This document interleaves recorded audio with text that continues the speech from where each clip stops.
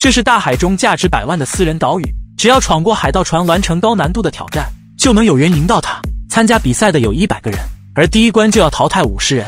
主持人让他们用岸边的打火石生火，点燃火炬的前50位就能进入下一关。有些人见都没见过，怎么才能点着呢？主持人预计20分钟才会有人点着，没想到只过了1分钟，后面的大哥就点着了。接着更多的人点燃了火炬，他们纷纷走上汽艇，眼看名额越来越少，但是没烧过锅炉的还是点不着，只剩下最后5人了。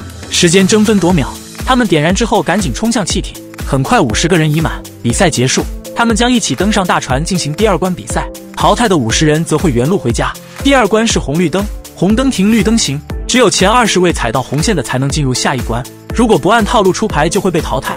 主持人发号施令，他们谨慎前行，每个人都很紧张，过关的名额少了一大半。小助手随口说了一句青青草原，竟然骗到了3个人，他突然意识到是不是下手太狠了。而主持人更坏，他要暂停一下红绿灯，让他们等上10分钟。为了赢到100万的岛屿，他们只能保持不动。这时一个小伙冲出人群，径直跑向了终点，他在赌自己的听力。主持人一脸懵逼，摄影师让他回忆一下最后一句话。主持人很惊讶，为什么其他人没有听到？反应过来的众人开始往前走，又被一句红灯喊停了。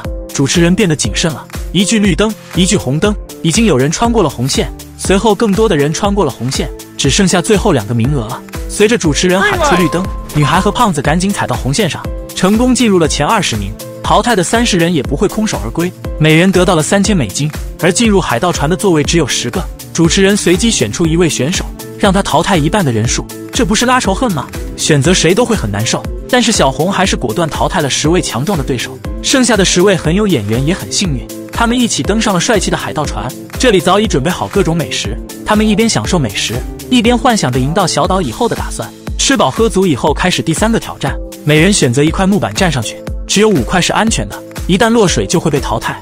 大叔果断选择了第3块，然后砍断绳子，他没有落水。大叔选到了安全的木板，轮到小美了，她站到了大叔的旁边，不断的祈祷自己，一斧子砍下去。小美也选择对了，只剩下3个名额了。富贵选择了第6块，砍断绳子，他也是安全的，还剩下2个名额。冬梅犹豫了一下，选择了第8块，砍断绳子，他也是安全的，不敢相信自己竟然选对了，只剩下最后1个名额了。主持人让他们同时站了上去，然后挨个砍断绳子。小伙嗖的一下掉进了水里，但是不要担心，下面有专业的人士救助。第2位紧随其后，只剩下最后1块安全的木板，落水的几率是5/6，决定别人命运的大姐也被淘汰了。最后2位将一起砍断绳子，是去是留，眨眼之间，幸运的小黑留了下来，落水的5人被送回了家。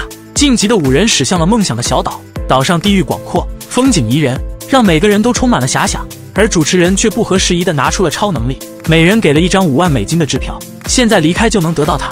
大叔考虑了一下，扔进了火堆里，他要留下来争夺小岛。小黑和他一样的决定，这笔奖金确实很多，但是对于100万的岛屿也只是9牛1毛。剩下的3人纷纷效仿，这唯一暴富的机会，他们都想赌一下，这让主持人有点措手不及，希望他们最后都不会后悔。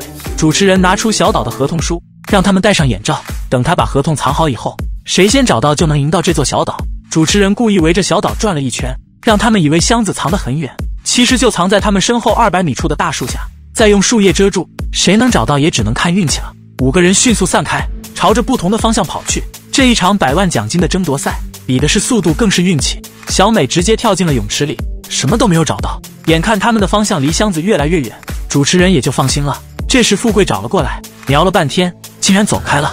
返回时又从这里经过，然后再一次，难道富贵眼瞎吗？冬梅一样也没有看见。眼看天就要黑了，小美从这边经过，她蹲下去查看。